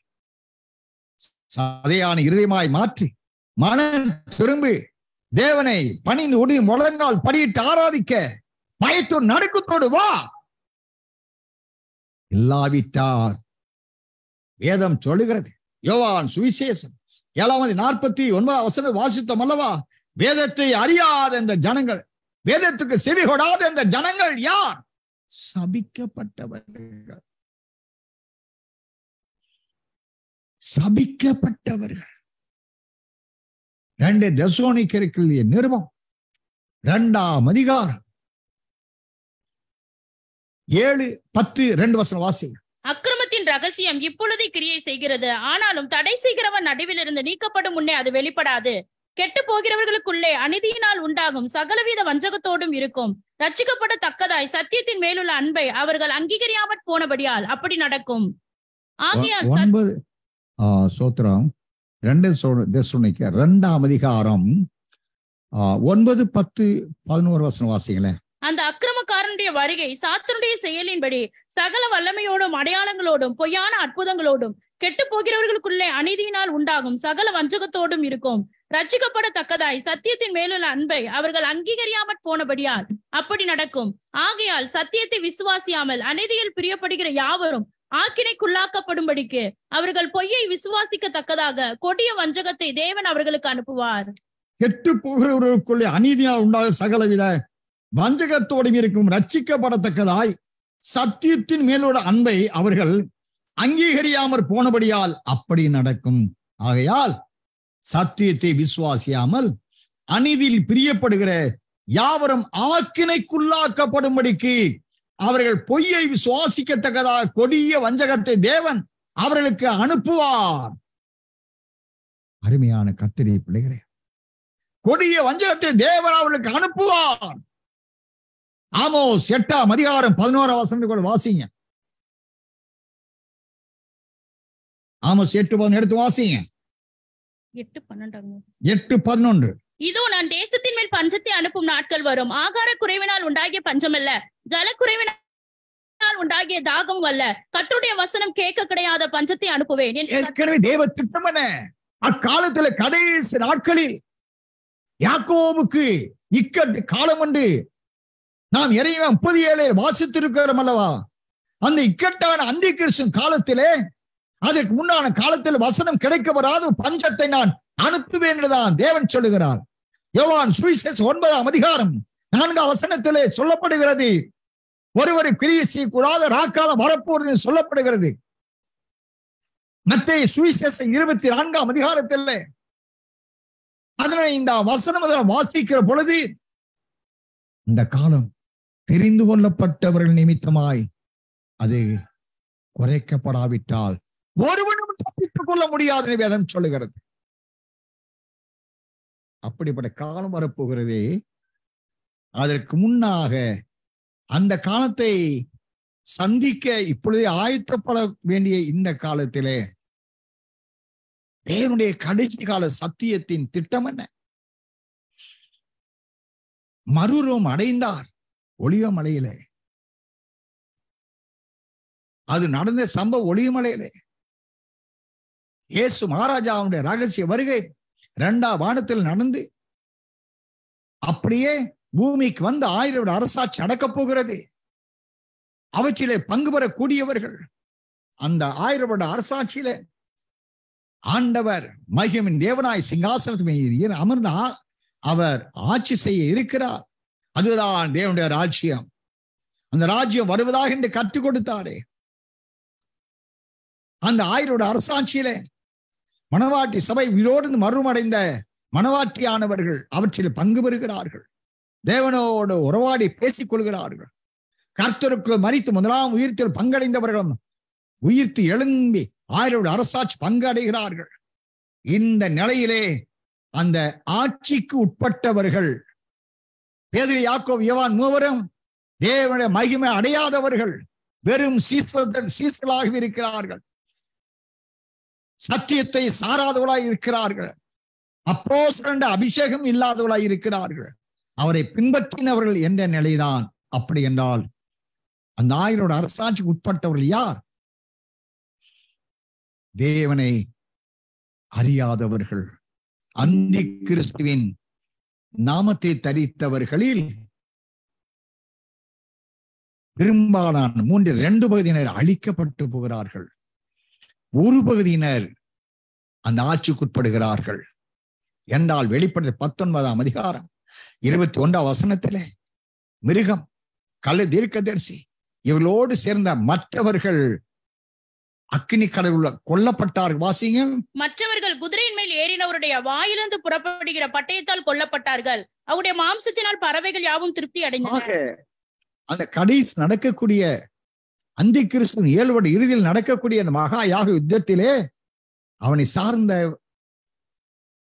கொல்லாத மனிதர்கள், துன்மார்க்கர்கள் கொல்லப்படுகிறார்கள்.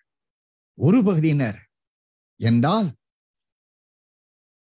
அவனை நாமந்தரிக்கப்பட்டும் அவனுடைய ஆட்சியை நடைமுறைப்படுத்த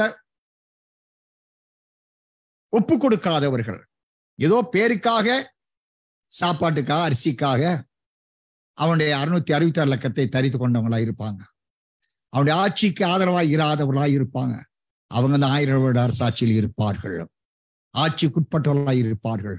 அருமையான கர்த்தருடைய பிள்ளைகளே, அந்த ராஜ்யத்தில் பொதுவாக சத்தியமாவது யாது என்றால் உயிர்த்தெழுகிற வரைக்கும், அந்த மரித்தோரிலிருந்து உயிரோடு எழும்புகிற வரைக்கும் என்றால் முதலாம் உயிர்த்தல் நடக்கிற வரைக்கும் இந்த தரிசனத்தை யாருக்கு சொல்ல வேண்டாம் என்று சீசல் கட்டளையிட்டாரே. அந்த தரிசனம் நிறைவேறுகிறதான் ரகசிய வருகை. அந்த ரகசிய வருகையிலே மறுரும் அடையக்கூடியவர்கள் யார்? சத்தியவான்கள், ரட்சிக்கப்பட்ட கர்த்தரால் தேடிக்கொள்ளப்பட்டவர்கள், பரிசுத்தவான்கள் எண்ணப்பட்டவர்கள், வேலியடிக்கப்பட்ட தோட்டம், முத்திரிக்கப்பட்ட மாணவர்கள், 9 விதமான கனி வகைகளை, ஆவியின் 9 விதமான கனிகளை கொடுக்கின்ற பரிசுத்தர்கள். இந்த மீட்கப்பட்ட தேவச்சனங்களையே தேவனாய கர்த்தர் சத்தியவானை ஏற்றுக்கொள்கிறார், மனவாட்டி என்று ஏற்றுக்கொள்கிறார். தன்னோடு சேர்த்துக்கொள்ள ரகசிய வரையாய் வந்து ஏற்றுக்கொண்டு அவரை மனைவியாக சேர்த்துக் கொள்கிறார். அப்பொழுது இவர்கள் இருவரும், நாம் எபேசியர்கள் நேரம் 5ஆம் அதிகாரம் 34ஆம் வசனம் வாசித்திருக்கிறோம் அல்லவா? வாசிங்கள. இனி இவர்கள் இருவராயிராமல் நான் கிறிஸ்துவையும் சபையை பற்றி சொல்லுகிறேன். இது நிமித்தம் மனுஷன் தன் தகப்பனையும் தன் தாயையும் விட்டு தன் மனைவியுடன் இசைந்து இருவரும் ஒரே வம்சமாய் இருப்பார்கள்.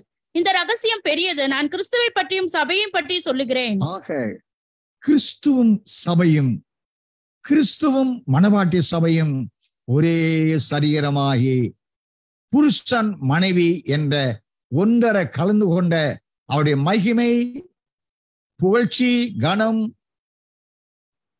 மறுரூபம், தேவசாயல், தேவனுடைய ஜீவன், தேவனுடைய ராஜ்யம், தேவனுடைய ஆளுகை, தேவனுடைய சிங்காசனம் ஜெயம் கொண்டவர்கள் ஆனபடியால் அவருக்குரிய எல்லாவற்றையும் இவர்கள் சுதந்திரித்துக் கொள்கின்ற ஜெயம் பெற்றவர்கள் ஆனபடியினாலே இவர்களுக்காக தேவன் சொல்லுகிறார். ஏசாயா 26:2 வசனத்தை வாசிப்போம். சத்தியத்தை கை கொண்டு வருகிற நீதியுள்ள ஜாதி உள்ளே பிரவேசிப்பதற்காக வாசல்களை திறவுங்கள்.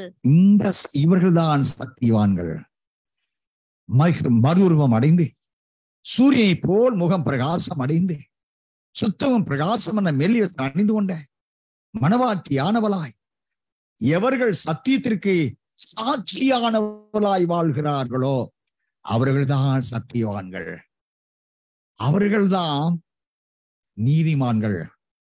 அதைத்தான் சொல்லுகிறார், சத்தியத்தை கை கொண்டு வருகிற நீதியுள்ள ஜனங்கள். இவர்கள் வசனத்தை ஆரம்பத்தை பிடிச்சிட்டு இடையில்பட்டவங்க இல்லைங்க. நான் வாசித்து இருக்கிறோம். எசேக்கியேல் 18ஆம் அதிகாரம் 11ஆம் வசனம் வாசியங்கள் தயவு செய்து. எசேக்கியேல் 18:11 வசனம். என் கட்டளையின்படி நடந்து என் நியாயங்களை கை கொண்டு உண்மையாய் இருப்பானாகில் அவனே நீதிமான். அவனே நீதிமான், அவனை படைக்கவே படைப்பான். ஆக சத்தியவான் என்றால், நீதிமான் என்றால், சுத்தம பிரகாசமான மெல்லி வசனம் தரித்து கொண்ட மனவாட்டி என்றால் சத்தியத்தின்படியாய் வாழ்ந்தவர்கள், சத்தியத்தை கை கொண்டவர்கள், சத்தியத்திற்கு சாட்சியான வாழ்க்கை வாழ்ந்தவர்கள், சத்தியத்தை சார்ந்த அச்சடையாளங்களை தனித்து கொண்டவர்களே சத்தியவான்களான மனவாட்டி. அவர்கள்தான் சீயோன்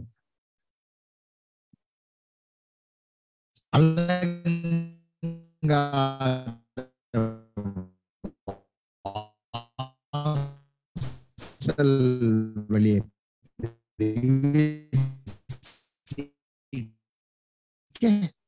வாசல் கதவுகளை தரும். அவர்களுக்காக யாரு தெரியுங்களா? மத்தேயு சுவிசேஷம் 18ஆம் அதிகாரம், மத்தேயு 16ஆம் அதிகாரம் 18 வாசிங்க. மேலும் நான் உனக்கு சொல்லுகிறேன், நீ பேதுருவாய் இருக்கிறாய், இந்த கல்லின் மேல் என் சபையை கட்டுவேன், பாதாளத்தின் வாசல்கள் அதை மேற்கொள்வதில்லை.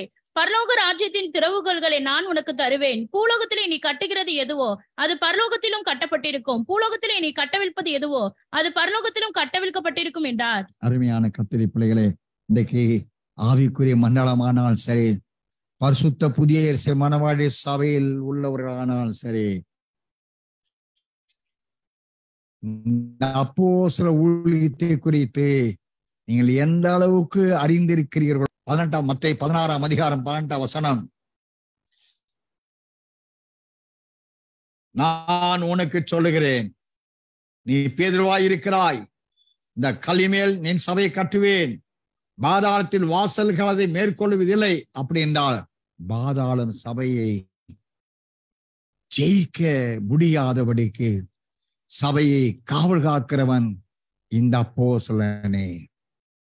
19 வசனம், அதற்காக காவல் காத்து சத்தியமான சபையாய், சத்தியத்துக்கு தூண்டும் ஆதாரமான தேவனுடைய வீடாய் அதை கட்டி எழுப்பி வளர்த்து மகிமையுள்ள சபையாய் தேவனுக்கு முன்பாக ஆவியானவரால் நிறுத்தப்பட சபையை கட்டி கொட்டி கண்காணித்து வளர்த்து பரலோகராஜ்யத்தின் திறவுகோள்களை நான் உனக்கு தருகிறேன். பரலோகராஜ்ய திறவுகோள்கள், சில வேத பண்டிதர்கள் சொல்லுகிறார்கள், திறவுகோள்கள் என்று சொல்லுகிறபடினாலே பல ராஜ்யங்கள் அங்கு சீயோன்ல இருக்கு சொல்லுகிறார். அப்படி அல்ல. சீயோன் நகரத்திற்கு 12 வாசல்கள் உண்டு. அவற்றில் சத்தியவான்களான நீதியின் விருட்சங்கள் எண்ணப்பட்டவர்கள் பிரவேசிப்பதற்கு அலங்கார வாசல் என்ற வாசல் உண்டு. ஆக இந்த அப்போஸ்தலன் கரத்திலே 12 வாசல்களுக்குரிய திறவுகோல் என்ற சாவியும் அவன் கரத்திலே தேவ ஆவியான் ஒப்படைக்கிறார். அதைத்தான் மத்தேயு 18:18 வாசித்திருக்கிறோம்.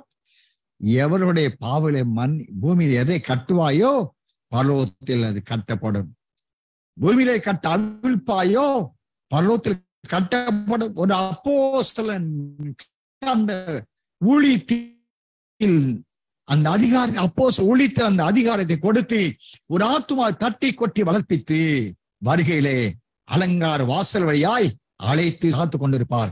1000-10000 தூதர்களோடு எதிர்நோக்கி வந்து காத்து கொண்டிருப்பார். அந்த வாசல் வழியா உள்ளே பிரவேசிக்கிற வரைக்கும் இந்த அப்போஸ்தலனை வைத்து சபை ஆயத்தப்படுத்தி இந்த அப்போஸ்தலன ஆவியும் மனவாட்டியும் வாய் என்கிறார்கள். மனவாட்டின என்னங்க அர்த்தம்? மனவாட்டி சபைனா சபையில் உள்ள அப்போஸ்தலன், உதவி ஊழியர்கள், தேவச்சனங்கள், இவர்கள் அனைவரும் சேர்ந்தா மனவாடி சபை. ஆக ஆவியானவர் இசைவாய் இவர்கள் இசைந்து ஆயத்தமாகி அப்போஸ்தலனில் இருந்து பரிசுத்த ஆவியானவரால் ஆயத்தமாக்கப்பட்டு வழிநடத்தப்பட்டு அலங்கார வாசல் கொண்டு போய் சேர்க்கிற வரைக்கும் அப்போஸ்தலன் இருக்கிற பரிசுத்த ஆவியானுடைய ஊழியத்தின் கடமையாக இருக்கிறதே. உள்ளே சென்று விட்டால் மணவாளன் இது கொண்டு சேர்த்துக் கொள்வார். அங்குதான் ஆட்டுக்குட்டியான கல்யாணம் நடக்கிறது. அதைத்தான் சொல்லுகிறார் மத்தேயு சுவிசேஷம் 16ஆம் அதிகாரம் 19ஆம் வசனத்திலே தேவன் இதை சொன்னார். 17ஆம் வசனத்தை வாசிங்க தயவு செய்து. இயேசு அவனை நோக்கி, யோனாவின் குமாரனாகிய சீமோனே, நீ பாக்கியவான், மாம்சமும் இரத்தமும் இதை உனக்கு வெளிப்படுத்தவில்லை, பரலோகத்தில் இருக்கிற என் பிதா இதை உனக்கு வெளிப்படுத்தினார். இருக்கிற என் பிதா இதை உனக்கு வெளிப்படுத்தினார். நீ அப்போஸ்தலனாகவும் சபையை கட்டி எழுப்பவும் சாத்தானை மேற்கொள்ளவும் சபையை மனவாட்டியாய் பூர்ண உருவதி ஆயத்தப்படுத்தவும், அங்கே அலங்கார வாசலுக்கு வழி நடத்தி வரவும், அதற்கு அவன் கரத்திலே சாவிகளை கொடுத்திருக்கிறேன், திறவுகோள்களை கொடுத்திருக்கிறேன். அப்போஸ்தலர் ஊழிய அல்லாத சபைகள் தயவுகூர்ந்து உணர்ந்து கொள்ளுங்க. ஒரு தீர்க்கதரிசி சபை ஊழியம் செய்யறாரு, ஒரு போதகர், சுவிசேஷகர், மூப்பர் ஒன்றில்லையா? வெறுமனே இன்றைக்கு வரைக்கும் விசுவாச இருக்கிறாரு. நாளைக்கு ஒரு பைபிளை வாங்கின உடனே நாளை தினம் புறப்படும் பொழுது பாஸ்டர் என்ற நிலையை போகிறார். அருமையான தேவனுடைய ஊழியர்களே, உங்களை வித்தார என்று பாருங்க. உங்களை அந்த ஊழியத்திற்கு அபிஷேகித்தது யார்? ஆவியானவரா? அல்லது உங்களில் இருக்கிற சுய ஆவியா? வயிற்று பிழைப்புக்காக நீங்களா ஊழியக்காரர்களாக மாறிக்கொண்டீர்களா? ஆனா வேதம் என்ன சொல்லுகிறது? தேவனுடைய வார்த்தை என்ன சொல்லுகிறது? அப்போஸ்தலனை கொண்டு சபையை எழுப்பவும், சாத்தானை தோற்கடித்து, பாதாளத்தின் வாசல்களை அடைத்து, அதன் கதவுகளை அள்ளிட்டு, அதை மேல் முத்திரை போட்டு, அவனை நீ கிரியை செய்யக்கூடாது பிடிக்கவும், பாதாளத்திலே தள்ளி அடைக்கவும், அந்த வேளைதான் வெளிப்படுத்த 20ஆம் அதிகாரம் 3-4 வசனங்களை வாசிப்போம். அதற்கு பின்பு அது கொஞ்ச காலம் விடுதலையாக வேண்டும். அன்றியும் நான் சிங்காசனங்களை கண்டேன், அவைகளின் மேல் உட்கார்ந்தார்கள். நியாய தீர்ப்பு கொடுக்கும்படிக்கு அவர்களுக்கு அதிகாரம் அளிக்கப்பட்டது. இயேசுவை பற்றிய சாட்சி நிமித்தமும் தேவனுடைய வசனத்தின் நிமித்தமும் சிரச்சேதம் பண்ணப்பட்டவருடைய ஆத்துமாக்களையும் மிருகத்தையாவது அதன் சொரூபத்தையாவது வணங்காமலும் தங்கள் நெற்றியிலும் தங்கள் கையிலும் அதன் முத்திரையை தரித்துக் கொள்ளாமலும் இருந்தவர்களையும் கண்டேன். அவர்கள் உயிர்த்து கிறிஸ்துவுடனே கூட 1000 வருஷம் அரசாண்டார்கள். அருமையான கர்த்தருடைய பிள்ளைகளே, 2ஆம் வசனத்தை வாசிங்க. பிசாஸ் என்றும் சாத்தான் என்றும் சொல்லப்பட்ட பழைய பாம்பாகிய வலு சிற்பத்தை அவன் பிடித்து அதை 1000 வருஷம் அளவும் கட்டி வைத்து அதை 1000 வருஷம் நிறைவேறும் வரைக்கும் அது ஜனங்களை மோசமாக்காதபடிக்கு அதை பாதாளத்திலே தள்ளி அடைக்கப்பட்டு முத்திரை போடப்பட்டது. யார் அந்த வேலையை செய்யறீங்க? வசனத்தை சொன்னால் ஏற்றுக்கொள்ள மாட்டார்கள், இந்த ஆவிக்குரிய மண்டலம். ஆனால் யார் அதை செய்கிறது? மத்தேயு 16ஆம் அதிகாரம் 18ஆம் வசனத்தை சொல்லப்பட்டிருக்கிறதே, பாதாளம் சபை மேற்கொள்ள மாட்டாது. அப்போஸ்தலனுடைய வேலை சபையை மனவாட்டியாக ஆயத்தப்படுத்தி அலங்கார வாசல் வரைக்கு அழைத்து சென்று மணவாளன் கருத்திலே உள்ளே அவர் கருத்தில் ஒப்படைப்பது. அதுவரைக்கும் அப்போஸ்தலனுடைய ஊழியம். 1000 அரசாட்சியில் அவன் இந்த சாத்தானானவன் மறுபடியும் ஏவாளை வஞ்சித்ததை போல வேதத்தை வாசிக்கிறோம். 2ஆம் வசனத்திலே மறுபடியும் அவன் ஜனங்களை மோசம் போக்காதபடிக்கு தாவே பூமியிலே பாதாளத்திலே தள்ளி அடைக்கப்படுகிற 1000 வருடம் சாட்சி. அப்படி என்றால் அவன் மறுபடியும் ஜனங்களை மோசம் போக்கி நீதி உள்ள ஆட்சியை குழப்பம் பண்ண கூடாதபடிக்கு பாதாளத்தில் தள்ளி அடைப்பது. மத்தேயு 16-18 பாதாளம் மேற்கொள்ள மாட்டாது என்றால் பாதாளத்தின் அதிபதி சபை மேற்கொள்ள முடியாது. 1000 அரசாட்சியிலும் மேற்கொள்ள முடியாது. ரகசிய வருகையிலும் மணவாளனோடு சேர்ந்து கொள்வதை அவன் தடுக்க கூடாதபடிக்கு அப்போஸ்தலர் ஊழியத்தை கொண்டு தேவன் ஊழியத்தை ஜெயமாக நிறைவு செய்கிறபடியினால் இந்த ஊழியத்தின் மூலமாய் சத்தியவான்களானவர்கள் சத்தியத்தின் அச்சடையாளங்களுக்கு சாட்சியானவர்களை வாழ்ந்து சாட்சியின் வசனத்தினாலும் ஆட்டுக்கு ரத்தத்தால் சாத்தான் ஜெயித்த கூட்டம். அந்த கூட்டமே நீதிமான்களுடைய கூட்டம். அந்த கூட்டம் தான் இது பரிசுத்தமான நீதிகளையும் சொல்லப்படுகிற பரிசுத்த புதிய மனவாட்டி சபை என்று வேதம் சொல்லுகிறது. இந்த சத்த செவி கொடுக்கிற தேவச்சனமே, பாக்கியவான்கள் நீங்க. இந்த சத்தத்துக்கு செவி கொடுக்காதவர்களே, சுதாரித்துக் கொண்டே காலத்தை நிதானித்துக் கொண்டே தேவனுடைய அந்தத்தில் நடக்கக்கூடிய தேவ திட்டங்களை அறிந்து கொண்டு ஆயத்தமாக கர்த்தர் உங்களை அழைக்கிறார். சத்தியத்தை கை கொண்டு வருகிற நீதியுள்ள ஜாதி சீயோனில் பிரவேசிப்பதற்கு, பரிசுத்த அலங்கார வாசல் வழியாய் உள்ளே பிரவேசிப்பதற்கு வாசற்கதவுகளை திறவுங்கள், திறந்து விடுங்கள் என்று சத்தியம் சொல்லுகிறது. அலங்கார வாசலில் பிரவேசிக்க காற்று கற்பனை கை கொண்டு உன்னதமானவரின் மறைவில் தங்கி தரித்து வாழ கர்த்தர் அழைக்கிறார். சத்தியத்தை கை கொண்டு வருகிற நீதியுள்ள ஜாதி உள்ளே பிரவேசிப்பதற்கு வாசல் கதவை திறவுங்கள் என்று கடந்த வெள்ளிக்கிழமை அதிகாலை சுமார் 3:30 முதல் 4 மணிக்குள்ளா தேவன் சொன்ன இந்த வசனத்தை செவி கொடுத்து கேட்டால் உங்களுக்கு மேன்மை, செவி கொடுக்க மறுத்தால் உங்களுக்கும் தேவனுக்குமே தேவன் தாமே